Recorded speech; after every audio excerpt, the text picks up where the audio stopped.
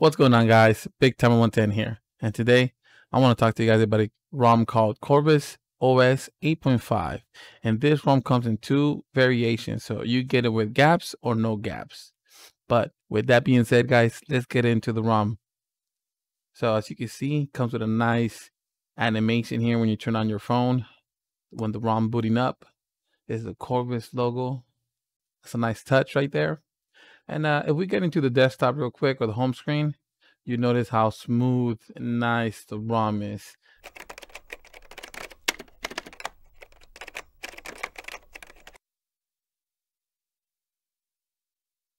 Now, the ROM does come with the Google Now feed on the left, which is something that I like, something that's missing from Oxygen OS. Moving on to the launcher settings here, we have all these options. If we go to icons, we'll find that we could change the icon pack, the icon size. We go to home screen, we have all these other options. We could change the grid size, the rows or the drawers. We go to gestures, we could change the gesture, like the double tap gesture, and you could have whatever you want. I personally have it on screen off, so I'm just used to that.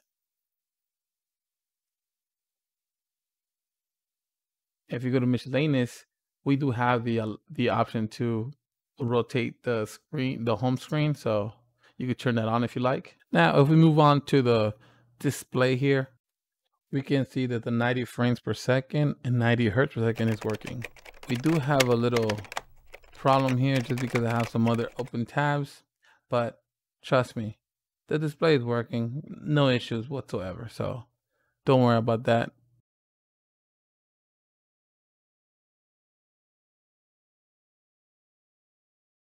Also, double tap to wake seems to work sometimes.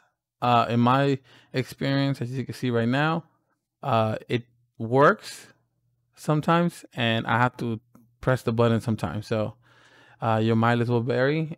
Hopefully, if you're lucky, it'll work all the time. But as you can see, also the fingerprint, now that's working. I could confirm that it's working with your bank apps and with whatever other apps that might need fingerprint. Now, if we go to network and internet, we have the same options, but check this out, guys. Look at that little animation here. Look at the Bluetooth, and you get the animation there. That's something that this ROM has, and I know maybe other ROMs have it too, but I find it unique that they went the extra mile to make it aesthetically more appealing by putting the little animation. So every time we go to a panel, just look out for that. So if we go to display here, we do have the styles and wallpaper. And from here, you could choose the wallpaper or you could choose font and all that. But we're going to move on to sound. Here under sound, we do have that nice animation there, as you can see. And also we do have way at the bottom, the vibration and haptics intensity control. So you can have it at high, medium, or low. And it is a nice firm vibration, not rattling sound.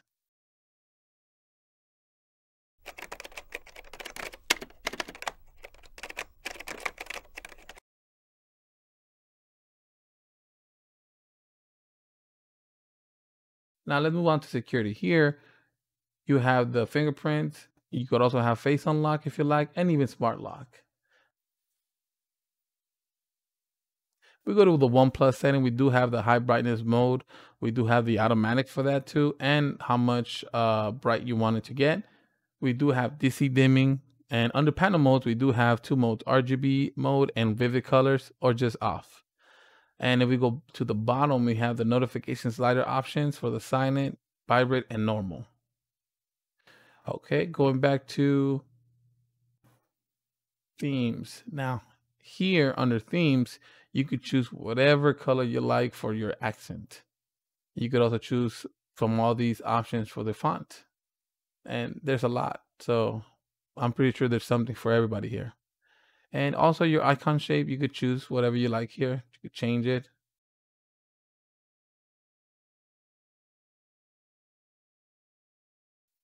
And also your quick settings. You could change those, and you could also have a schedule if you like. If you want to change the theme. Moving on to Raven's Lair. Under notifications, we do have all the head up options, the smart replies here. We do have force close notification turned on. That way, that's why I don't see any when if there's any. We have the edge lighting. We have the blink for call here, and we also get charge animation. So whenever you plug in your phone, you'll have a charge animation. All right, don't know what happened here, but we'll just continue.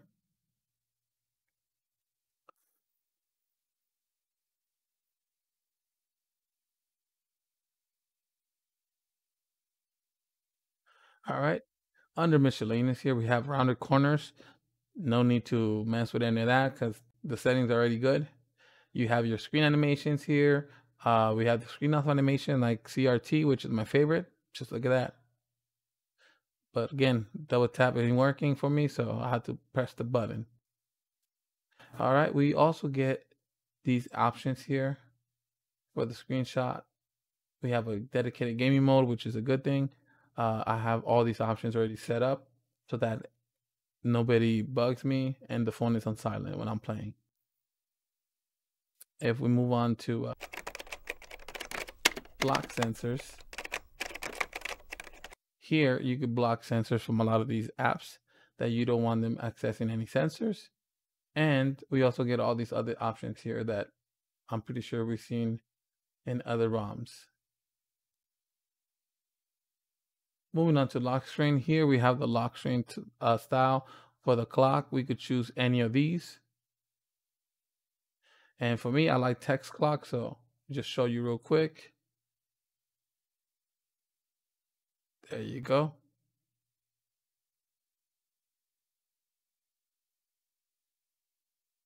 We also get clock color, date, where you want it, and everything here. So you can set however you want your clock. We also get lock screen charging animations here. You get your charging info. If we go to fingerprint preference here, we have the fingerprint unlock, your icon customizer. So you can choose whatever you want from those or just a custom one.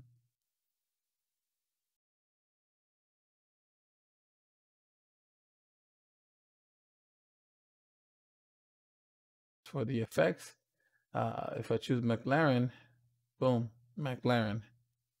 And if I choose, let's see what else. MIUI white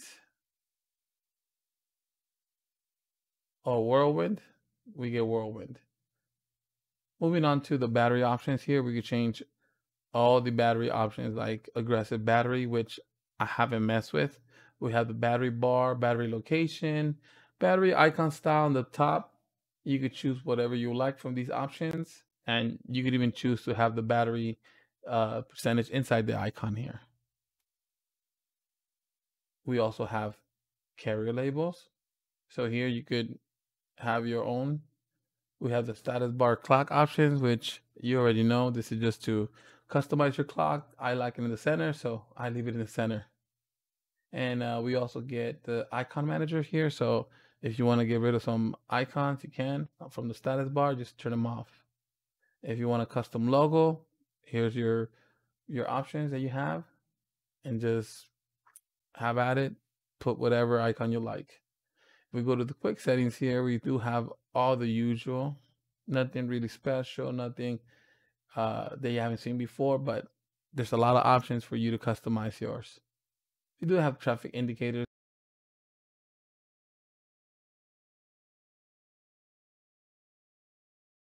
We do have the screen off power button torch.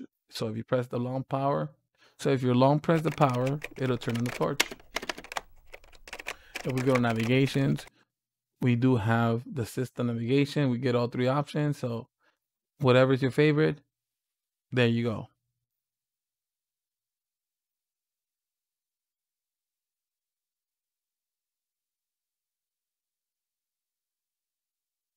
And you also have some long left swipe options or actions, but I don't use them, so but you can. We also have the power menu and animations. As you can see, this is fly, and this is how I keep it. You're gonna see the option just fly in, fly out. There you go. You do have the advanced restart, screenshot, and lockdown.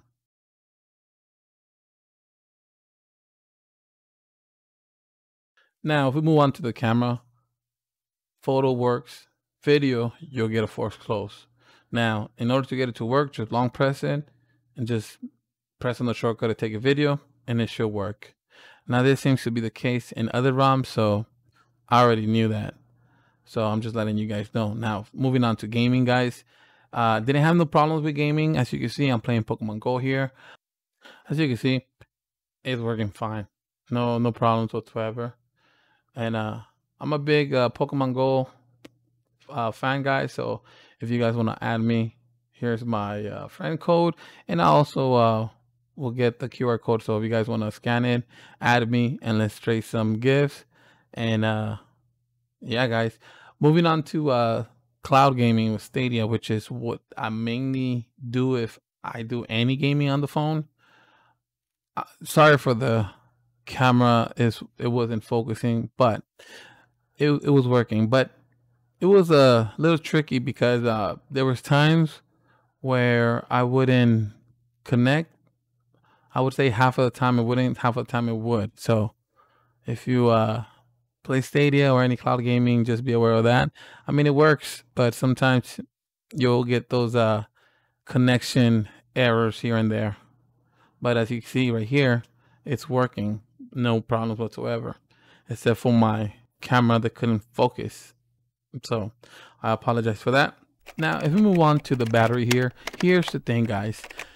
The battery on this ROM, it depends on your usage, obviously. But when I was first having the all on display on all the time, I was getting barely like 4 hours of screen on time. When I turned that off, I started getting way better results. As you can see, I'm getting 6 hours and a half plus, and that's a typical day. So I would recommend you guys turn it off if you don't need it, but if you do, then sacrifice a little bit of that battery. Now, the question that everybody been waiting for is, would I recommend this ROM to you? And yeah, why not? I mean, it has a lot of customization. It has good battery depending on how you use it, and fingerprint reader works great. So you're not gonna be missing out on that with your bank caps and so on. So yeah, I would. I mean, there's a little bit of bugs here and there, but nothing too drastic, too big that's gonna affect your experience. It's daily driver material. So thumbs up for me, guys. If you guys want to try it, go ahead. With all that being said, guys, thank you so much for everything. Don't forget to like and subscribe, as that motivates me to make new videos for you guys. But guys, I'll see you guys in the next video. Bye.